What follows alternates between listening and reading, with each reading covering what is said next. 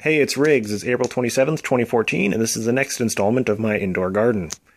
Got some good news and some bad news with the indoor garden today, and a little bit of a rearrange as well. So let's dive right into it. Over here on the right, we have an aloe plant. This was already a household plant that I was nursing back to health. It was a little bit smaller than it was before, but it has a lot of younger growth on the bottom too, so it's got to be retransplanted. I did try to transplant it, but it was so root bound, unfortunately, that I couldn't actually separate it without damaging the roots. And they have very fragile roots, so you don't want to try and just yank them apart. You need to ease them apart. If they don't ease apart, then they're not going to separate. Or if they do separate, they're not going to live. Of course, we all know cilantro. It's actually gotten quite a bit taller and bushier. I'm actually quite glad to see that. Might have to start clipping it soon, actually. Over here, we have two new additions. Over here on the left is rosemary, and over here is some thyme. Now, the rosemary was actually done by a special request, and that is why I picked it up. And the thyme actually came with it. I must admit, though, the rosemary does smell good. Very great suggestion. Of course, we have our cilantro down here. So, I mean, if we look at all this, I mean, we pretty much got our own little spice rack growing here. And this has actually been growing quite well. I keep rotating the pot so that the stems there don't like just grow towards the window. It gives it a little bit more of a stable upward growth. And this here is a cactus plant. I'm not exactly sure what kind of cactus plant it is, but it was actually one of the household plants too, just like the aloe. The reason why it's here though is because I had an end table that it was sitting on, but I had to move the end table, so I put this here. Where did I move the end table? Well, that's a good question. Over here is where I moved the end table. On to more good news.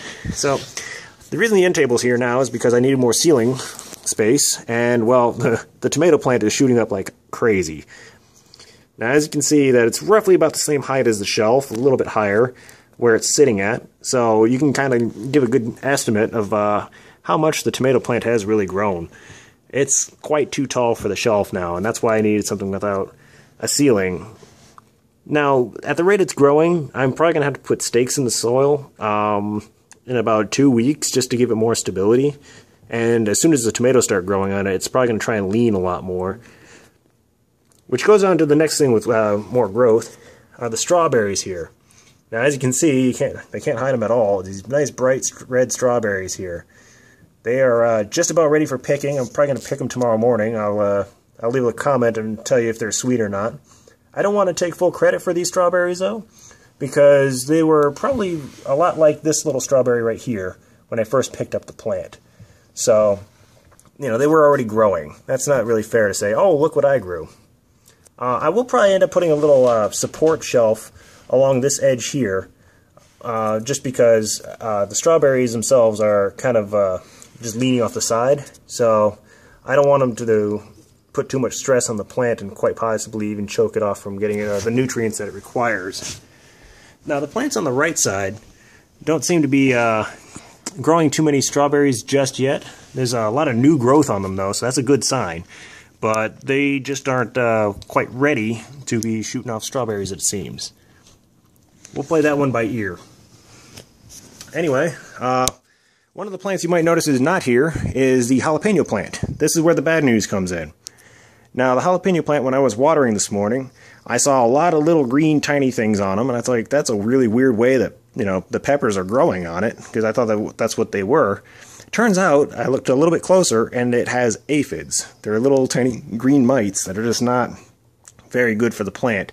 They usually like to chew on softer material, so new growth is perfect for them. I did separate it from the rest of the plants to prevent any kind of spread of the aphid population.